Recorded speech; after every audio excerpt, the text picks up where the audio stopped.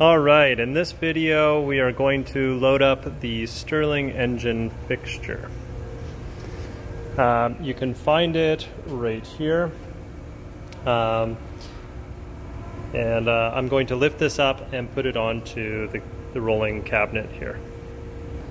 You're going to need two hands to do this job, so I'm going to put my phone down and lift it up onto the table.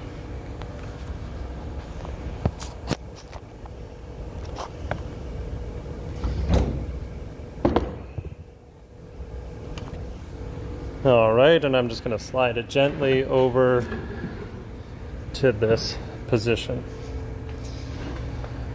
Okay, so there's a few areas of this fixture that we're going to be loading. We're going to do the bearing supports, the hubs, and the brass components, the displacer bushing and the power cylinder. And we're also going to be loading up the top plate for engraving. So I'll start over here with the bearing supports. So the first step we need to do is move this bearing support to position 3. So this is currently in position 2, and we're going to move position 2 to position 3.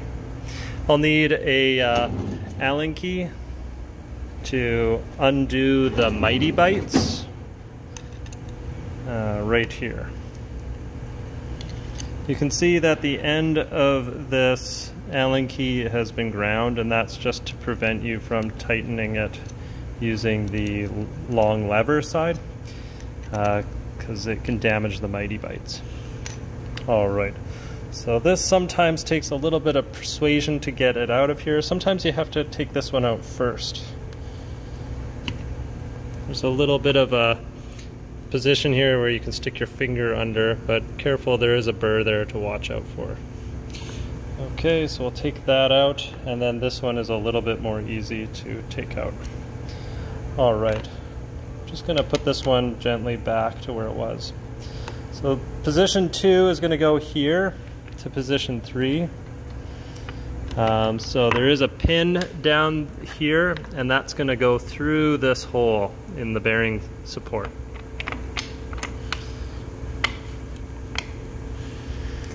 So undo this side clamp. There's a pin right here that locates this horizontally. So we're going to put it onto that pin there. We're going to lock this one down, and you should hear a click, and then lock the side one down. Alright, so you can see that this side in position 1 has a chamfer on it, but no chamfer on this side. So we're going to flip this component, and we are going to put this hole into this top pin right here. Alright, and we're just going to push it down so that this surface is flat with the fixture. Alright, if you see any chips or anything like that, just clear them out of the way so that they don't get underneath the part. Okay, so I have moved position 2 to position 3 and position 1 to position 2. Now I need to load position 1. So I'm going to go over to the cart here, and I'm going to grab the stock located in this spot right here. There's usually a little bit of a burr on this side here. I'm going to have that on the top surface here, okay? So that I can get this point, this flat surface right here, nicely rested up against this pin. Okay, now sometimes the extrusion is a little bit wider, and so this might be easy to press in by hand, or it might be difficult. If it's a bit difficult, what you can do is you can grab a hammer and lightly tap it into place. Okay, so I'm right-handed, but I'll give my left hand a shot here. I'm just gonna, lightly tap these down just to make sure that they're resting on the flat surface of the fixture and against the pin here. Okay, so now it's time to tighten this one, these mighty bites, and has to be snug, but about as much pressure as you can put on it is what you want to achieve. Okay, so those are done now. Now we're going to move to the hubs. Okay, so I'm going to need this Allen key, but I'll also need a different Allen key for this screw right here. I'll take the biggest Allen key here, and I'm going to loosen off this. I'm going to loosen off this screw, take this out, maybe even do it by hand. Okay, so I see a bunch of chips here. I'm going to use some compressed air to blow it off. Compressed air is not working. So I'm going to go over to the wall here and turn it on. This is just right behind the mill that we're going to be using to mill these parts out. Okay, so now I hear the compressed air. I'm going to just spray all that, the chips off. Okay, so I'm going to move the flywheel hub to position 2 now. But first I need to loosen it off. Loosen the mighty bite. Now these mighty bites are custom, they're purchased flat, but they've been custom milled to match the diameter of this component.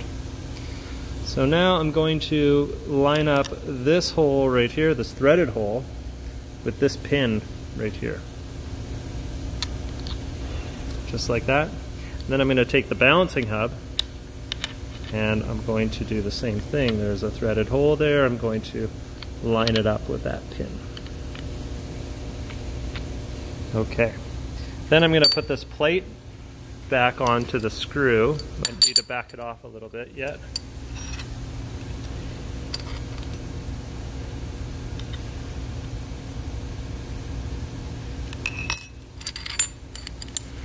There we go. And I'm going to tighten it back up.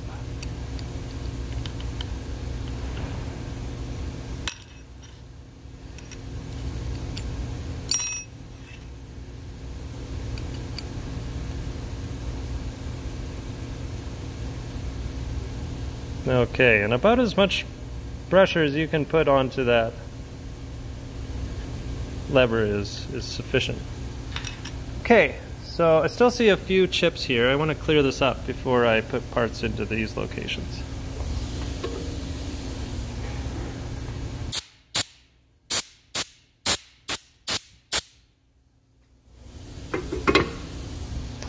Okay, so I'm going to get these parts to put into the first position.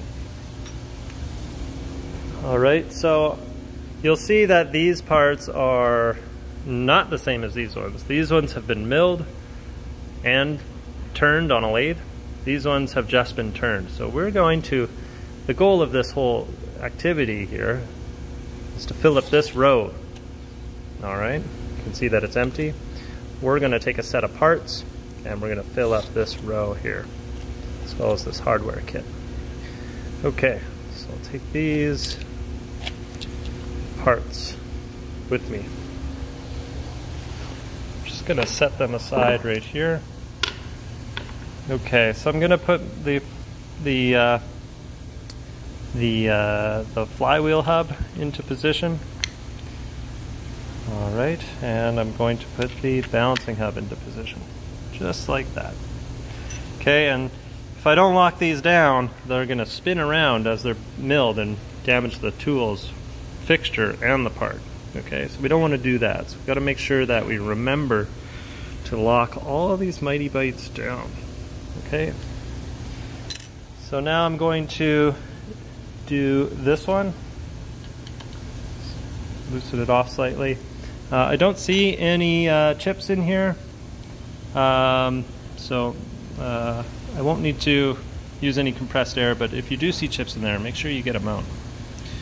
Okay, so I'll put the displacer bushing in now, and then I'm going to put the power cylinder in. But watch out, it's taped for a reason. There's a piston in there that is a selective assembly, so this piston matches this power cylinder, and I don't want to drop that piston on the ground.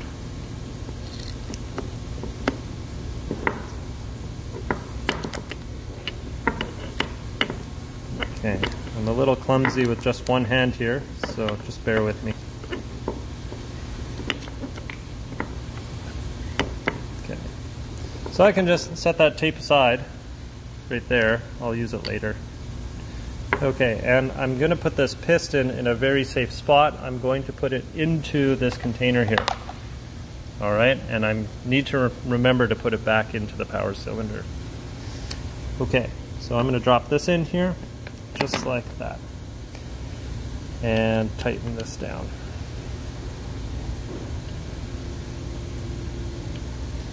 Okay. So by the time that you see this fixture, this clamp may not be here. We're not using this. Okay, so if the fixture looks a little bit different, that's because we've removed this operation. We no longer do this operation. So, okay. Now we need to put a top plate here. This might be loose, it might be tightened down, depends on the previous student, but I don't need these Allen keys anymore, so I'm going to put them back.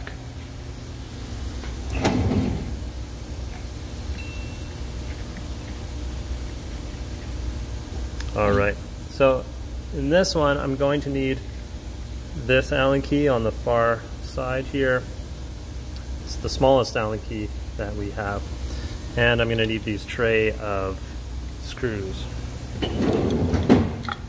Okay, so I'm going to undo this middle one, and I'm just going to put it in this hole right here for safekeeping. Don't want to forget about that one. That one's important. This is a custom washer that you see there. Okay, and now I'm going to reach into this bag here. This is a student that needs their flywheel engraved. Okay, and I want to get the top plate. Okay, so this has already been anodized. That's why it's not gray. It is aluminum, but it's been anodized red. Okay, so I want to make sure that I see these grooves up. And so there's a pin here. I'm going to put this, align this pin with this hole, just like that. And then I'm going to put this back in, just like that. Just kind of hand tight for now.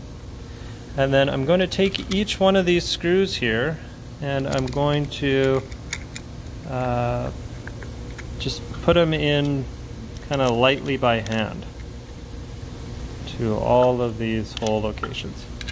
Now some of these screws, these threads are stripped, so by the time that you see this video, you might have to do them all, or it might not match. These tend to strip, and I have to put Healy coils in.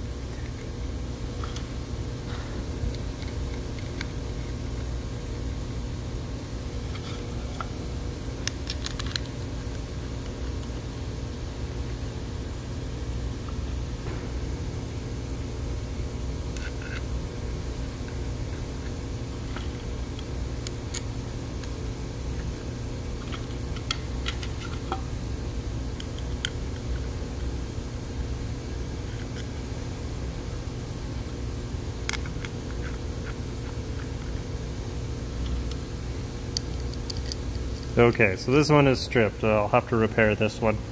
But this is just loosely in here now. I need to tighten it down with this Allen key. So I'll do the center one first. Okay, and then I'm just gonna do kind of a opposite sides here. I'm gonna tighten it down on this side and then go to this side and tighten it down. And then I'm gonna tighten this one down over here and tighten this one down. And then just kind of going back and forth. And about as much pressure as you could put on it is perfect.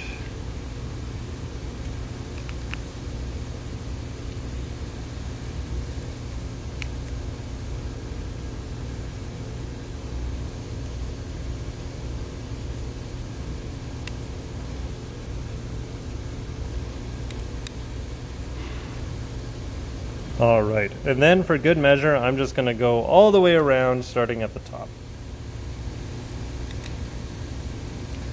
Just to make sure that they're all snug.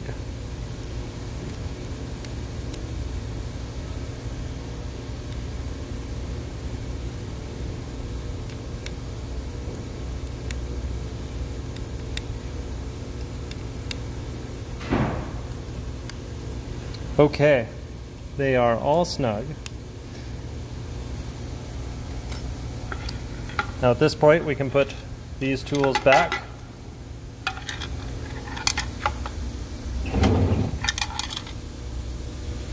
Into the drawer. Okay, so one last thing that you want to do is just go over these Mighty Bites one more time just to make sure that everything is snug. All right. That one's snug, this one is snug, this one is snug, this one is snug. These toggle clamps are also snug. And this one may or may not be there, and it doesn't matter. Okay, let's check this one too.